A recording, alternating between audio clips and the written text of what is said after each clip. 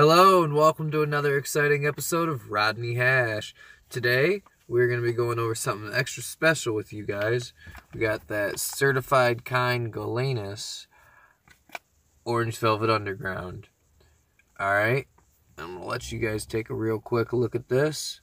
I'm a little excited for this, as some of you may or may not know. Galenas grows in organic living soil. That is actually how they get the certified kind certification. I kind of hope that they get a little bit clearer packaging. I heard that's on the way. One thing I will say about them is I do like how they do have their CBD, CBDA, CBGA, and other cannabinoids aside from just the standard total THC, CBD, and also the terp profile on here, which again I'll put right over here. Yeah. Alright guys, let's get right into this. As always, we're going to go over and grade the smell, look, taste, and the effects. Alright guys, let's get right into this. I ain't wasted. Shout out to my cultivation. We gave the world another weed strain. This is my appreciation. Let's take a break, it's time to smoke one. Let's take a break, it's time to smoke one. We gave the world another. And I would like to throw out a real quick disclaimer out there that I do not suggest anyone go medicate and drive. Yes, I am in my little hash mobile. This is my smoking spot, toking spot, whatever you want to call it, vaporizing spot. This is where I come to do my medicine because I cannot use it in my house. So, this is what it is. Nothing illegal going on. We're all patients. Let's get to the review. So, as always, I'm going to open it right here on screen, so that way that first real big whiff you guys can see. Alright.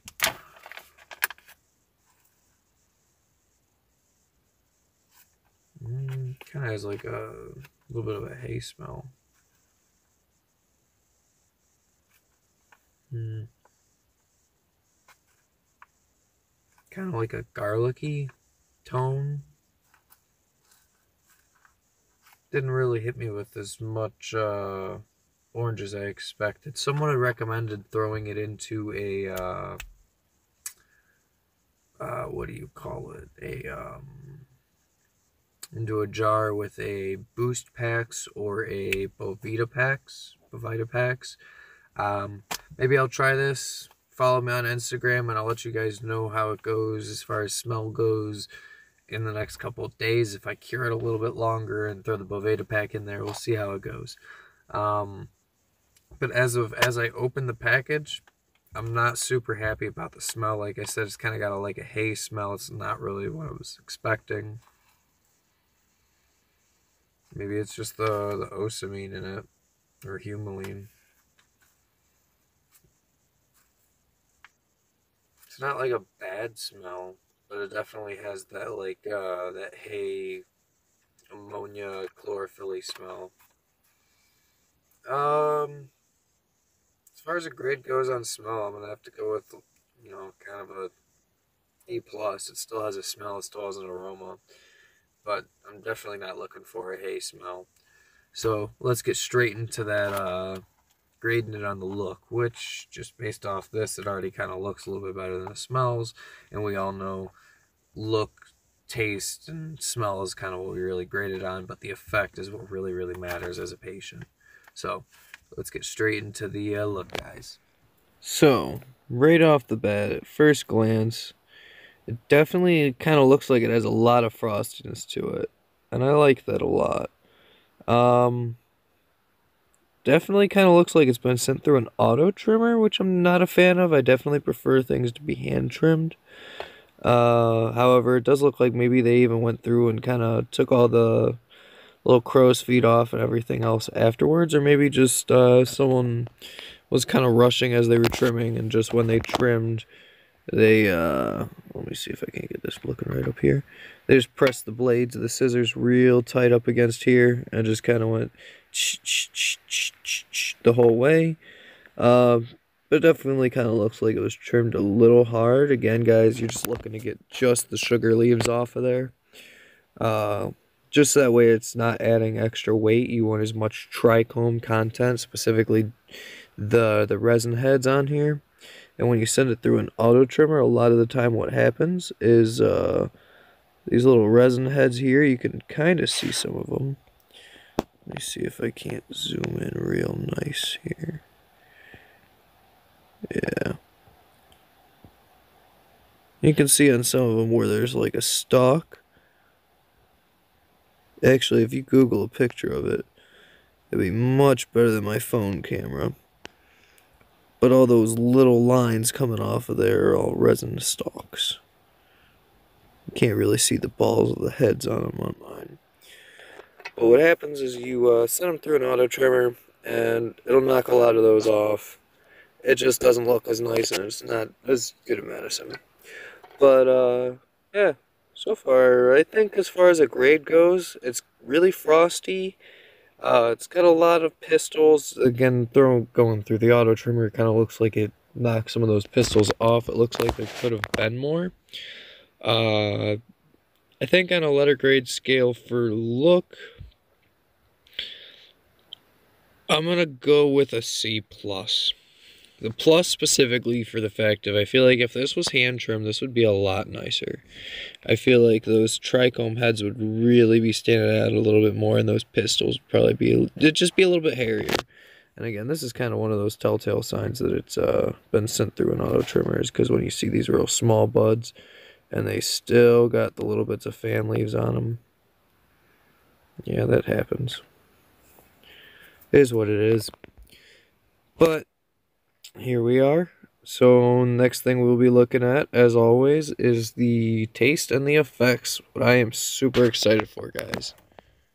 Alright, guys. So one thing I would kind of like to note here, as far as smell goes, if you guys ever had Flintstones vitamins, the orange one in specific, as I'm breaking this down, that's kind of the notes I'm getting, is like that like kind of chalky orange smell.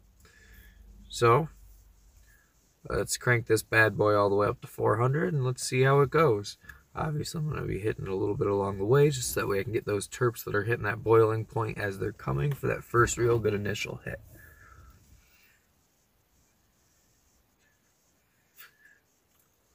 Okay, I can taste that oranginess right away, yeah.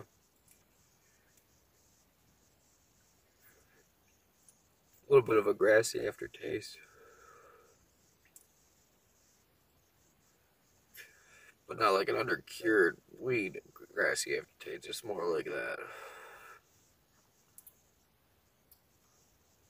I can taste the orange chalky, yeah, a little bit.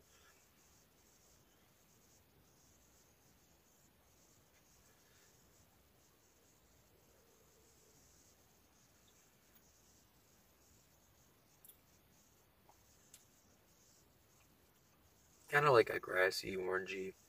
Yeah, I'd go with like a grassy orangey. Almost like a chalky grassy orangey.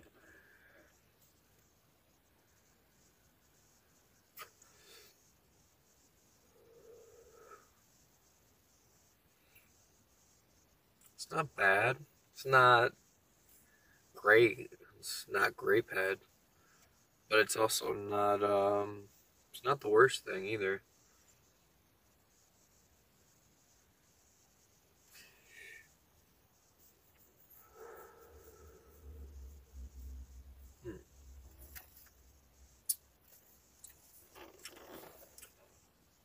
Kind of lingering on my tongue a little bit. That lingeringness is kind of like that chalkiness.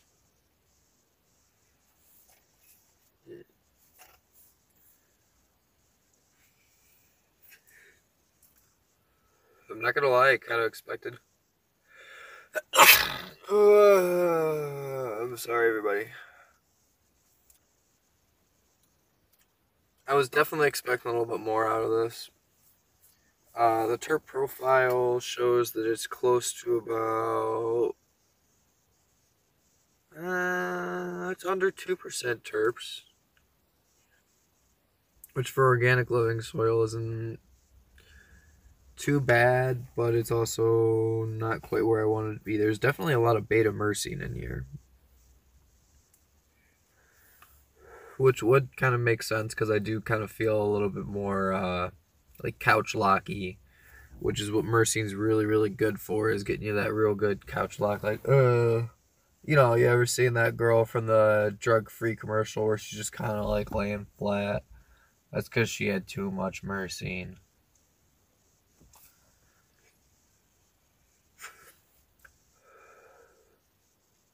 I think as far as a taste grade goes, I'm probably going to go somewhere along the lines of probably a C plus, B minus range. It's nothing really to kind of write home about, but it's also not something to sleep on. I can definitely say where the sour tangy's coming from the genetic line, because it's kind of got a little bit there. I think that's kind of almost like that chalky thing that I'm thinking of. Is almost like tangy, but real subtle. I mean, really, a lot of the taste is real subtle, so it's kind of, again, I guess I gotta go with that C plus. As far as effects go, I might have to come back to this in a little bit, but so far, definitely feeling a lot more couch locky than anything. I'm feeling relaxed. Um, my whole spinal column's kind of got like a, feels like it's got like a highlight glow to it, if that makes any sense. It's not in pain anymore. It's a good feeling. Um, for such a quick time, it's definitely kind of where I want it to be.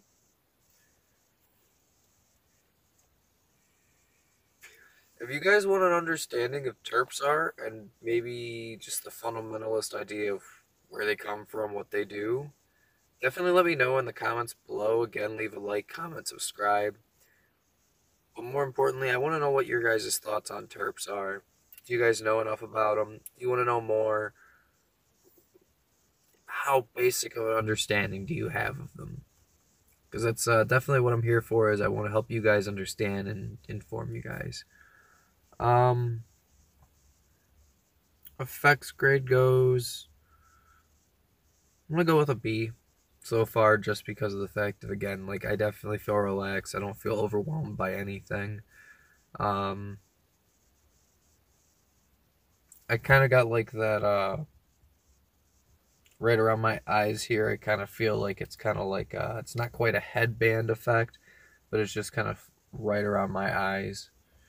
I'm sure some of you guys can understand what that's like. Yeah, I think I like it though. As far as effects, I'm going to go with the B. I hope you guys like the video, guys. Shout out again to Galenas, being very vocal about the fact that you are supportive of home grow, which I do know that Sensible Ohio has been working on a bill and has been working with the state and the legislature to try and get us a little bit better program, not only get decrim throughout multiple cities, and to get home grow to all of you guys, because I know that's what we all want. We all want to be able to safely grow our own stuff at home, to be able to test it, to be able to just be free. Be free, guys. All right.